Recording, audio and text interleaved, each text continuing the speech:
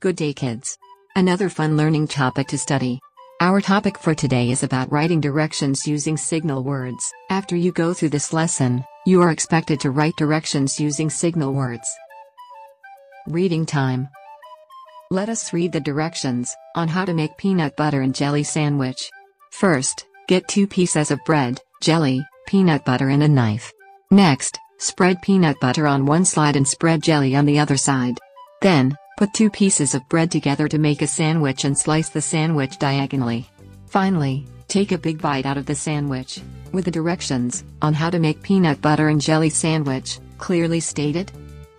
What are directions? Directions are instructions for doing something, how to use something, or in how to find places.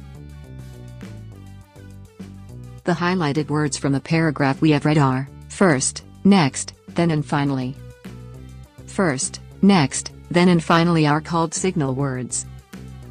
Signal words are words used to follow directions in their correct order. They are also words that signal the next step to follow. Signal words are also called sequence words. They are also used in giving 3 to 5 step directions. Some of the signal words used are first, next, then, after that, and lastly or finally. Let's study the signal words and when to use them. First. This signal word always comes first. It is used in the first step of the direction. Next. Then. After that. These signal words are interchangeable. They mean the same. They can be used anywhere except at the beginning and at the end of directions. Finally, lastly. These signal words always at the end of the directions. Remember, in writing directions using signal words, always put comma after each signal words you use. Here is the example of directions on how to wash hands. Take note of the comma after the signal words. First, rinse the hands with water. Next, apply plenty of soap on your hands. Then, rub your hands together. After that, rinse your hands properly with water. Finally, dry your hands with clean towel. Why do we need to learn signal words? Because signal words help us understand directions easily.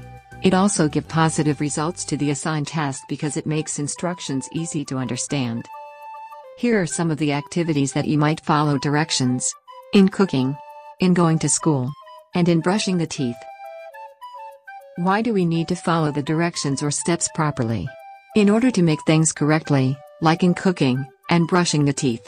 Also, we're not lost in going to places like school. Activity time.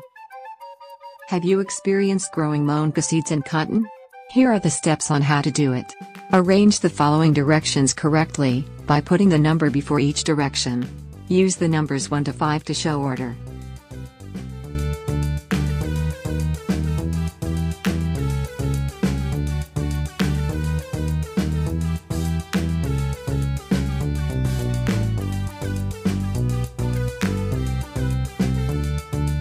Let us check your answers.